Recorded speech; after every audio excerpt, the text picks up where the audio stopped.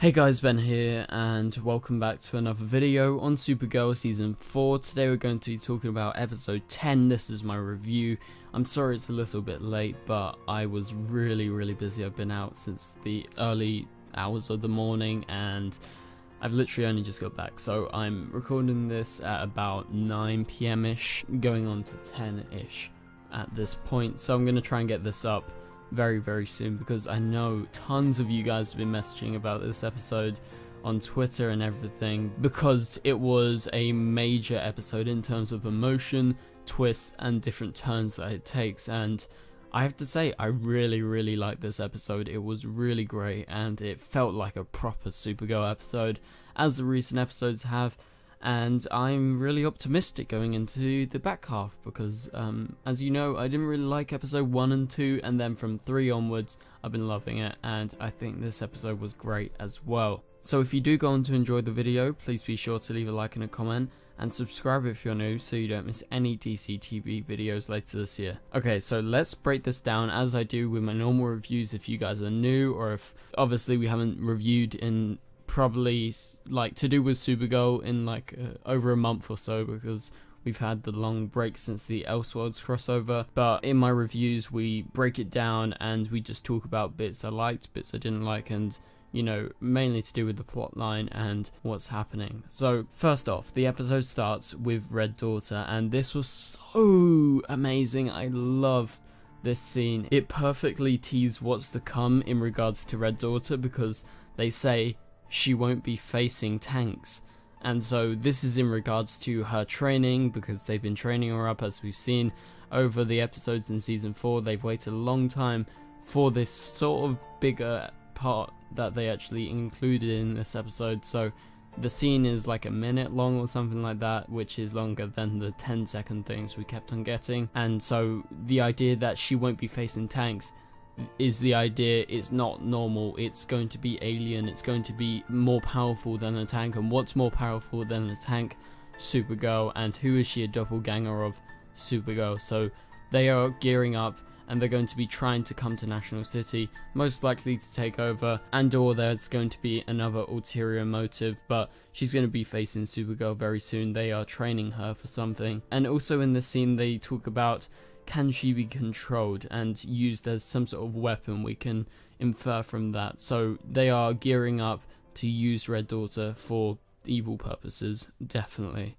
Okay, so the other main storyline in the episode was the shimmering alien and Haley, and the fact that Haley is involved in this cover-up scheme. The idea that these aliens, they were captured when they were young, they were used as military operatives, and now, because the president ordered the termination of all aliens, you know, associated with the government, because, you know, they're dickheads, and now that they're all against aliens, because suddenly they're like, fuck aliens, because the public doesn't like aliens supposedly now. So that is the main story, because the aliens are outlawed and they come for revenge. And I like these aliens. I really felt for them. I felt bad, although they killed some people. Haley in this episode, oh my god, what a prick. What a prick. Like, seriously, she can't just lay off on Kara, or she can't lay off on Alex and the DEO agents. In one point she even finds out who frickin' Kara is. She finds out that she's Supergirl, and we'll talk about that in a minute. So the mind wipe is something that goes into play at the end of the episode. We'll talk about Alex in a second, but Jean mind wipes Haley when Alex actually knocks her out, which was amazing, I have to say. But the other DEO members were actually mind wiped by Jean, because they needed to not know that Kara is Supergirl in order to not compromise Supergirl as her identity. Because with Haley actually finding out, she was going to try and actually use that information in order to get her back in the DEO and pull her strings, and we don't want that for Supergirl, obviously. And I have to say, this episode was extremely emotional. The ending scene, oh my god, that really got everyone on Twitter, everywhere was just freaking out because it was so sad.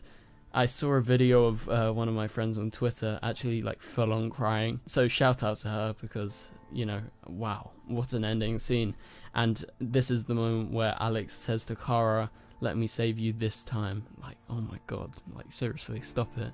But Anyway, that was a fabulous scene, but it was extremely emotional, and so that was the mind wipe at the end of the episode. That's how it ended, to do with Alex and the fact that she's not gonna know Kara is Supergirl. She knows that Kara is her sister, but that's about it, and there's obviously going to be ramifications in terms of their relationship, because that's a crucial element since season 1 to their relationship is Supergirl, that Kara is her. So what's going to happen? She's just forgot all of this, and the trailer for next week is really intriguing. Hopefully we get time to break it down tonight, or it might come out tomorrow depending on my time schedule. But wow, what an ending to the episode. A major twist, and a shocking twist at that. And so Brainy and Nia play a rather big role in this episode, and Nia didn't do too much, but Brainy was a big part of this episode, and I have to say, I like Brainy a lot more in this episode. I'm really kind of warming up as he goes on. He's really charming, but like I said before, he can't replace Win. Win is like the heart of the show, and it sucks that he's not coming back to the next season, but I think it doesn't give Brainy justice to actually compare him to Win. I think his own character, yes, he's funny, Win was funny, but I think they played very different roles, although they switched with each other, so I think it gives them a disservice to do that. But I'm really warming up to Brainy as we go along, and so he gives the designs to Nia in regards to her becoming Dreamer, this superhero that we saw that amazing poster for the other day. So I'm extremely excited because I love that poster so much. And let's move on to talk about James and Lena. This is sort of like the only part of the episode that was just sidelined. Like, I can barely remember a lot to do with that. It was just like them getting back together, you know, that was nice to see them back, and it was them accepting each other. And she did actually reveal in one kind of bigger part that she was actually experimenting on this new way to create these humans into actual, you know, people with powers. And I have to say one thing about this. They know the Flash, especially Supergirl, Alex and everyone. They know the Flash exists. They know there's metahumans on their Earth, including Livewire and Silver Banshee. So why is it so radical to think that these people can become, you know, metahumans essentially? I seriously don't get the logic in that. I think they've just kind of overlooked that, but they even have metahumans on their show, Livewire. So anyway, let's move on. So there's an attack at the DEO, and that scene was really kind of cool. I really liked how they did it with the POV shots and Brainy using the paintball gun to actually spot them, and they end up taking those aliens down. They shoot one in the leg, and that is the point where Alex knocks out Haley, because Haley finds out about Supergirl and she's like, I've had enough of this, fuck you. Boom, there we go, she's knocked out. And then they call Jean in, and Jean wipes Haley's memory because Haley is trying to get Supergirl back so she can control her and she can actually pull at her strings. And so there are just some little moments in this episode to cherish between especially Kara and Alex, especially that "let me save you this time" moment at the end when they're just cuddling, like, oh my god.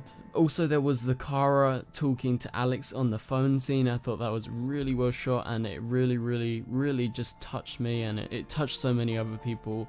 And I just thought this episode really did a great job at balancing the action. Yes, the CGI isn't all too good, but we can never expect that because the budget's very significantly low for what they're trying to actually attempt. You know, aliens that are completely CGI, but I think they did a good job with what they had. Yeah, so there's just some really nice scenes, especially that spin class scene at the start with Kara and Lena. That was a gem. I loved that. Seeing Kara pretend to actually be, oh, this is so much effort, oh my god, I'm sweating all over the place and whatever. And it really was amazing, and it made me laugh, it made me giggle. And especially when she was like, oh, I got a cramp, I need to go out and ice my leg, and she just takes her glasses off in the iconic Supergirl way, Superman way as well, and she just rips it off and she goes and saves those people. So yeah, that was mainly the whole part of the episode. And just like I said, there's the opening with Red Daughter was extremely intriguing. Like, she won't be facing tanks. What's she gonna face? She's gonna be facing people stronger than tanks. And who's stronger than a tank? Supergirl. And also we had the twist ending and the twist in the episode that Haley finds out about her being Supergirl and then Alex knocks her out, but then they have to wipe everyone's minds, including Alex. And oh wow, so really great episode. And let me know in the comments down below, what did you think of the episode? Did you like it as much as me, and did you like it as much as everyone else? Did you cry? Were you emotional? What happened? I didn't actually cry, but I was, you know, nearing on those tears, but I really felt it in my heart. And like I said, a lot of people on Twitter were posting videos of themselves crying over this, and it was really amazing. So wow, I'm really looking forward to this. So thank you guys so much for watching, and I'll see you guys later. Goodbye.